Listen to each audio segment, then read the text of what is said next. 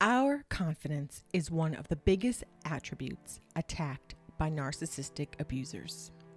They want to destroy our ability to perform and lose our sense of identity and follow them.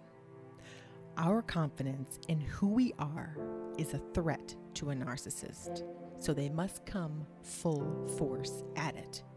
While we are being targeted, we may have felt emotionally deflated, robbed, not at peace, confused, stressed, anxious, alone, afraid, terrified, and isolated, to name a few. It's a scary time and may still be. When we go through this deflationary time, we can take the attacks on our relationship personally. We may take it to heart and carry the burden internally. We may feel responsible for the things that are not our fault, which take a heavy toll on our confidence, abilities, our mindset, and even our health. Today, let's talk a little bit about what confidence is, and it may not be what you think, and ways to rebuild it after enduring narcissistic abuse. So let's talk about confidence. What does it look like after narcissistic abuse? Today, I've got 4 tips to boost and rebuild your confidence after narcissistic abuse.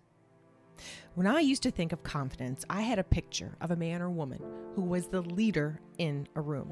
He or she was directing individuals and keeping things in order. They had what I viewed as confidence because they spoke loudly and gave direction to others, and the others followed willingly or not. This portrays the person, the image that they had it all together, that they can move a room and people follow. And this was the ultimate goal, or so I thought.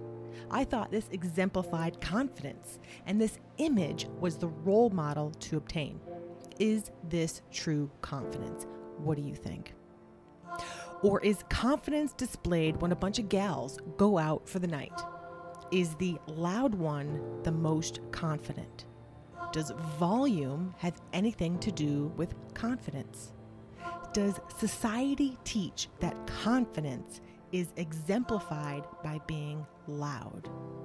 Let me assure you, this image of success or confidence may just be a farce. I no longer see things this way. Inner confidence and even quietness of strength is the confidence I live and breathe now. It's to a whole new tune, a new tune of freedom and refreshment. During narcissistic abuse, we are taught to conform, to give up our identity and release who we were meant to be, to take on this, quote, slavery, covertly, of course.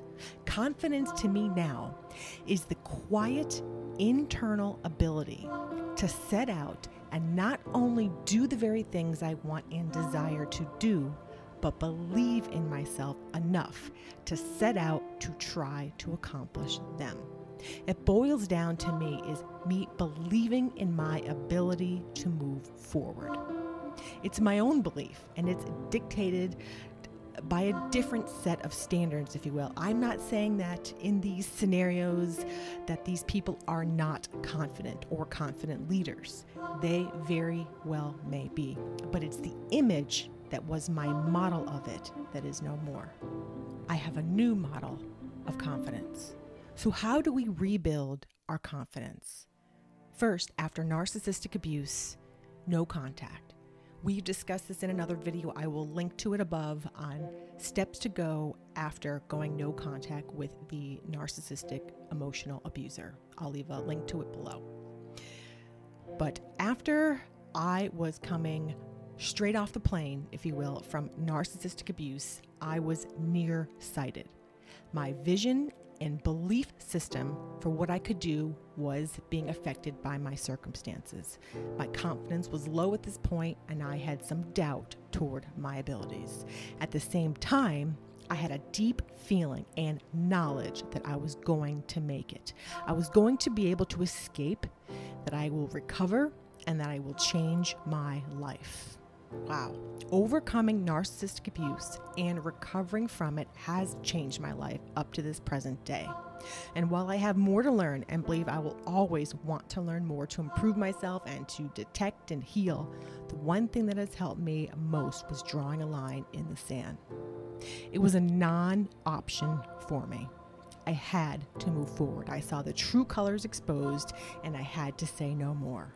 No more. No contact is the first step in rebuilding confidence after narcissistic abuse. I believe also that the longer we are away from narcissistic abusers, we can begin to heal and heal exponentially. When we are still exposed to it, it does damage. It affects the heart, it affects the soul, the mind. I equate it to a frog boiling in water. Let the frog out of the water and let it heal. Where are you in your journey, right? Are you the frog that's in the boiling water? Do you need to jump out? Second is to get rid of the naysayers. In order to boost our confidence after narcissistic abuse, find out who are your naysayers. These are the people who are not on your side. These are those who are not for you. They don't encourage you. I have a feeling you know exactly who these people are. The naysayers steal your joy, your peace, and tell you you cannot do things. They're toxic people, and you need to call the exterminator. Friend, it's time to let these people go. You know who they are. You may think, will I be lonely? You might be. Well, who do I do fun things around town?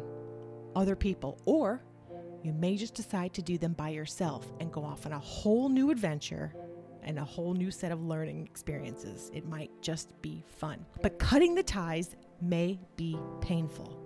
And while you are healing your soul and starting your life out without the dead weight of people's expectations and learning to live for you for once, maybe ever, it's time, right? The time is now. And I'm excited for you. I cannot wait to hear your stories.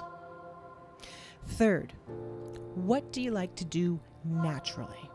Do you like to organize? Do you like to write? Do you like to run? What breathes life into you?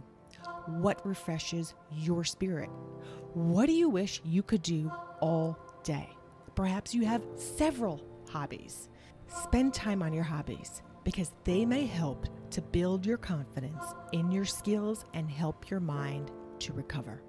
Another thing to note, coming from narcissistic abuse, even our hobbies were not sacred and were abused. For example, I used to be a runner or a jogger, fast walker. I did some 5Ks around my town and one 10K, which I was immensely proud of. I did it in my best time ever. But what I was told by my abuser in regard to me running was, why would you want to? Over and over again, this played in my head. And today, I still struggle with getting back into running. Your abuser will try to take and destroy the very things that bring you life because they compete with it for your attention. So embrace your old and new hobbies and interests. Be ready to pick up something new and try that out, knowing that your confidence and skills are being rebuilt to move forward. Be willing to try new things and explore what else you may enjoy. One phrase that has helped me to learn new things and to have a good mindset is that a brain surgeon didn't come out of the womb knowing how to perform surgery.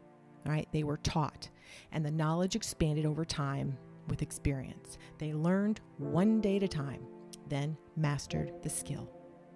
So my philosophy is to learn one day at a time and to keep on learning new things. Some things will be more challenging than others, and that's okay, and by design. In fact, when I have accomplished a new task that was challenging, I feel great, right? Endorphins run through the body, and I am so proud of myself. When I think if I could accomplish this one thing, then what else can I do?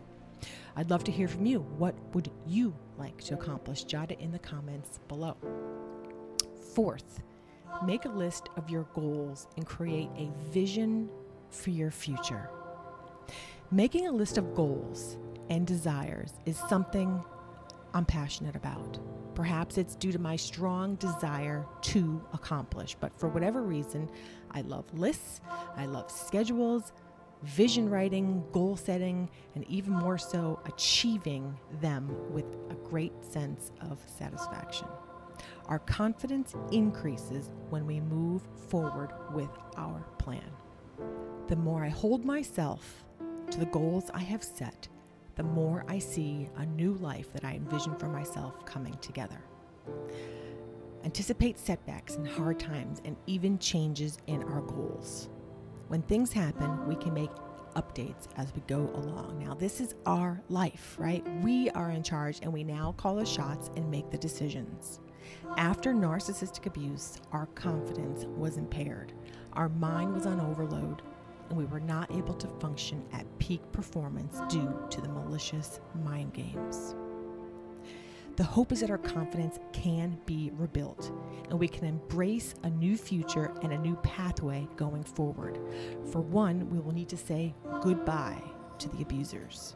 Going no contact sets a line in the sand and creates a barrier of protection around you.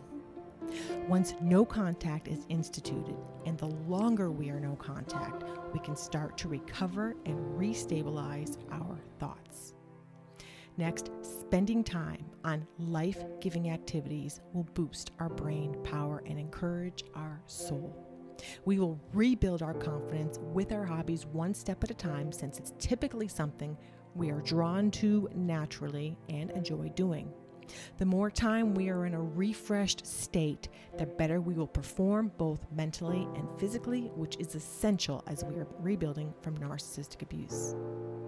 Last but not least, it's the ideology of goal setting and planning our future on a written board so we can see it, as it will visually help us to propel us to the next level. We are now in charge of our destiny, our future, and we can make plans to see things come to fruition. Learning to rebuild our confidence will take time. Making steps gradually in the right direction and owning our future forward will put us on the right path. I'd love to hear your stories about rebuilding your confidence after narcissistic abuse. What is something new you learned about yourself? What new goals have you set? What new hobbies have you started? Drop us a note in the comments below. We'd love to hear from you.